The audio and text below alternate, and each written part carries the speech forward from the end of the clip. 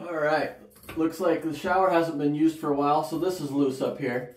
If you're wondering what this little thing is around the base of the shower head and how to fix it, then you're in the right place. Alright, I'm going to use some of this silicone, this advanced silicone here. We're going to go ahead and put that on there.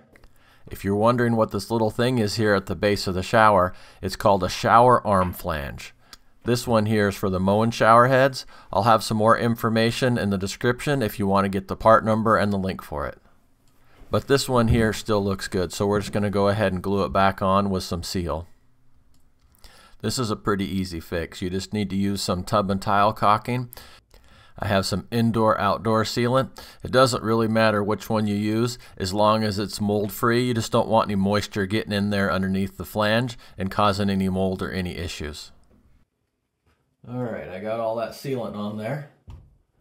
Go ahead and push it into place. There we go. That should hold it in there.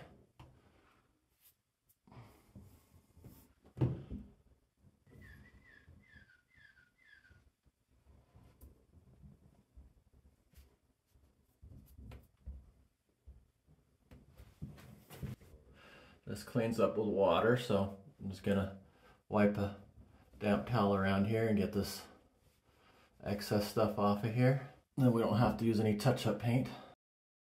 Alright, that looks a little better. Got that sealed up in there.